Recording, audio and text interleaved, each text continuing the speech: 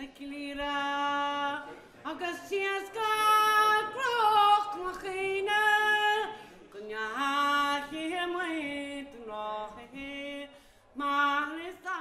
financed to a large degree by the Irish trade union movement.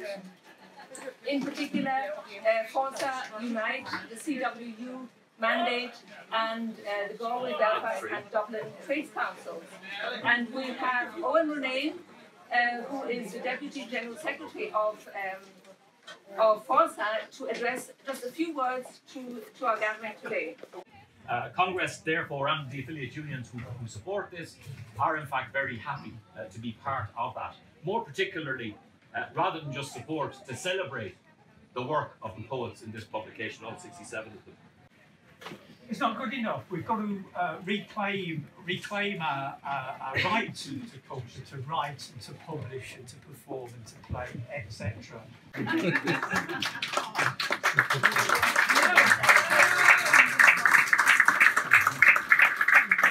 Well, first again, my congratulations to everybody who wrote and everybody like Jenny who made this collection possible.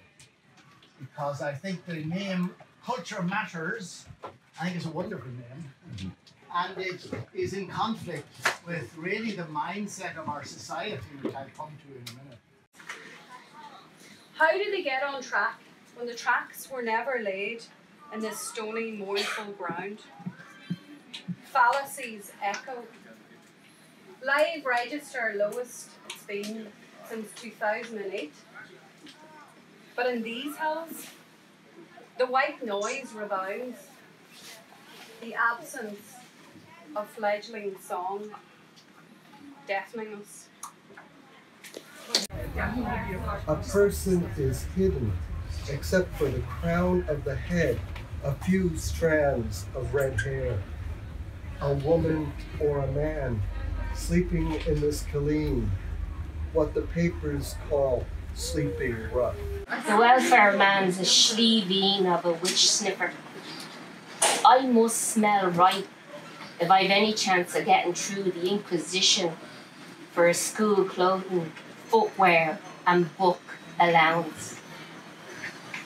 You're not going up to that place, smelling of petunia oils and looking like Janis Joplin out of the gig at Woodstock.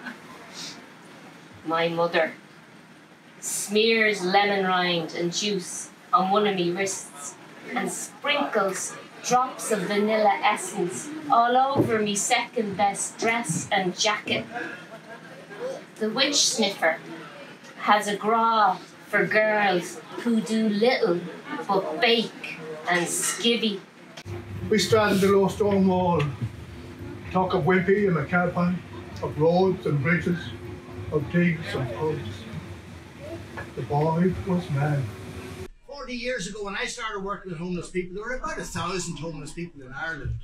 Mostly elderly men who'd returned from England had an alcohol problem. You know, in 2011 Fine Gael came into power. In 2011 there were no such thing as homeless families. It didn't exist.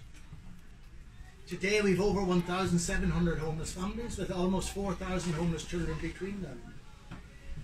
How did we get into this position? And apart from those who are homeless, if we look at those who are living in very poor quality private rented accommodation, maybe some here, but are afraid to complain in case they get kicked out.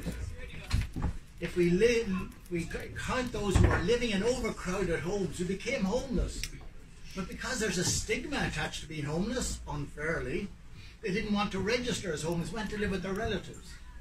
In homes, 3-bedroom houses where you could have 3 or 4 generations all living together.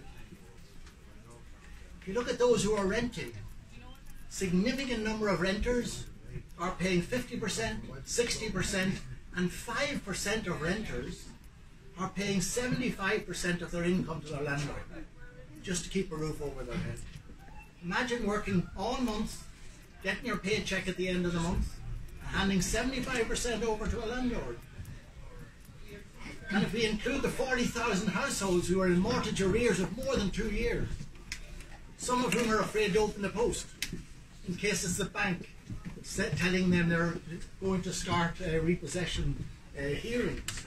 I would guesstimate that in this country there are at least 750,000 people whose housing situation or lack of it. The downing of the Berlin Wall, and after, as one by one another Eden fell.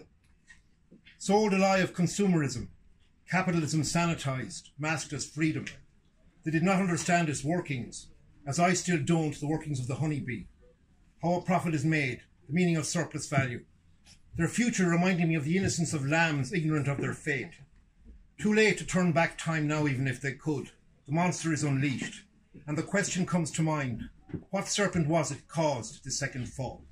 Heart of the city, its swollen imperial heart, whose arteries still pulse a royal blue, and watch its newcomer families gather in safety knots within the folds of the famine queen's marbled frock and wonder, would she be as flahool with her fivers for those food banks they depend upon? Live in the heart of the city, its brick-blade and rain-wept heart, whose municipal vision cuts through its public benches. No space here for homeless bums. Here neutral grey tones of an Irish town, but everywhere patches of red. The soldier's jacket, the crimson shawls, beneath one rust-red roof, an unidentifiable blaze glimpsed through a narrow window. 3 scarlet ribbons trickle down from a child's paper helmet. Culture is irrelevant unless it is creating wealth, unless it's selling books, filling theatres or music halls. It can often be seen as irrelevant or even a hindrance to economic development, a backward influence sometimes, which is to be overcome if true progress is to be achieved. But if authentic development is to take place, then the role of culture is very important. It is from culture that vision, energy and commitment come. Culture is the bedrock on which solid development can take place. Authentic development has to respect the culture, build on the culture, and certainly not destroy the culture.